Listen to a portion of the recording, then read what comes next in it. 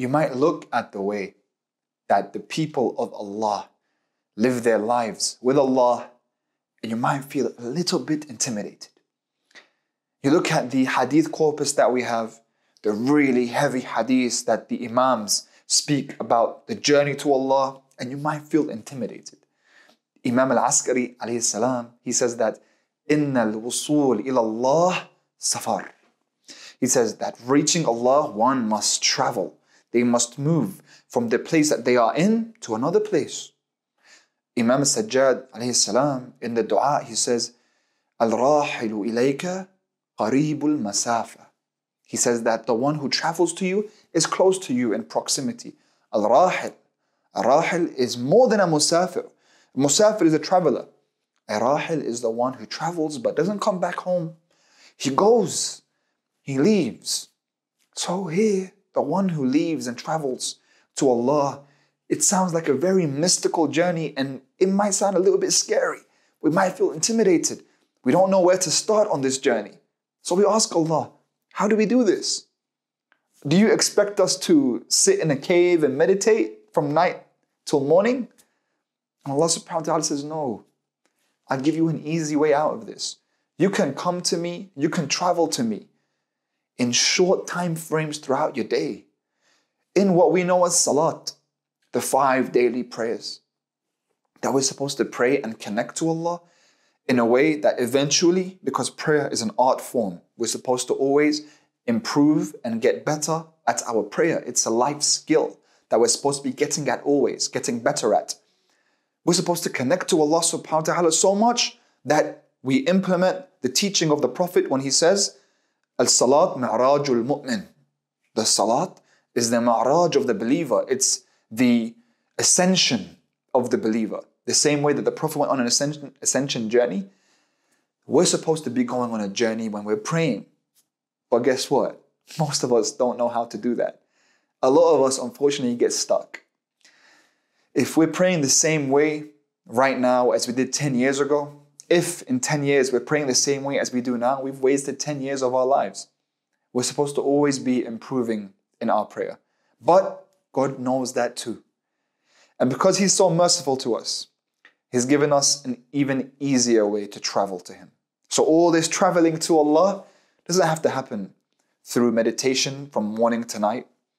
It does not have to happen through even our 5 daily prayers. Allah says that He's given us the power of this travel, of the 5 prayers in one golden sentence, one dua, the most powerful and the most special and the most efficient dua is one sentence. And you underestimate this one sentence very often.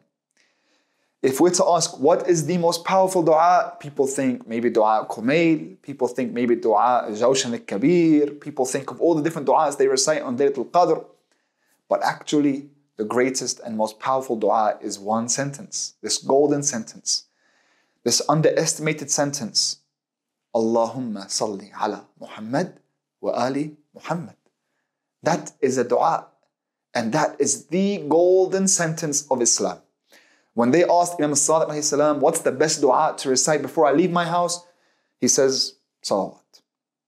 That is the dua. Every prayer is covered from the sky. Mahjoob an as-sama' hatta yusalli al-mar'u ala Muhammad wa ali Muhammad.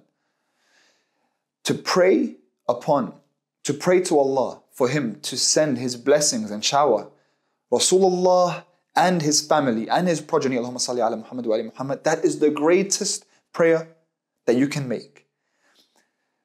Any prayer that you send up to the sky, that you send into the heavens, it is shielded from the heavens.